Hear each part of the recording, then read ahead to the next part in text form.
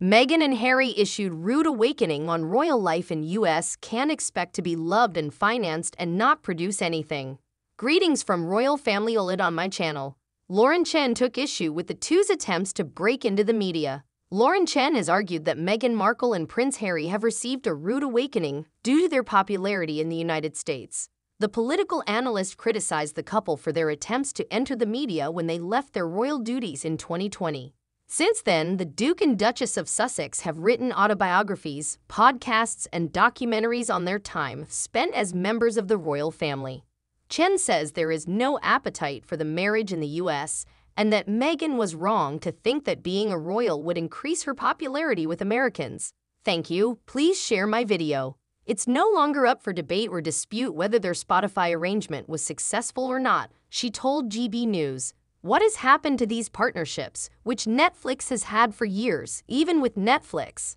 I saw that the docuseries was widely criticized. Simply put, there is no longer a market for what Harry and Meghan are attempting to sell. It will be a harsh realization that if you are genuinely a respected and active member of the royal family, you cannot simply be a royal in America and produce nothing and expect to be loved and supported the way you could be in the UK.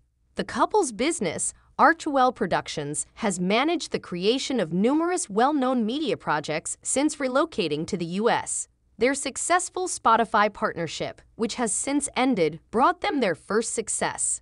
A number of Harry and Meghan Markle's well-known pals made guest appearances in the 33-minute podcast holiday special, including Tyler Perry and Elton John.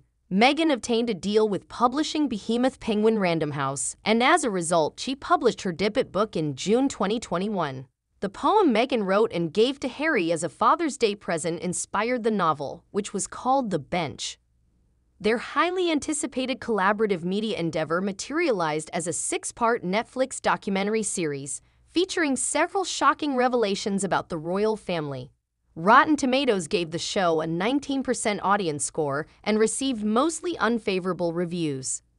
Thank you for subscribing to my channel. It is also said to be a major factor in the pair's decision to cut ties with the royal family.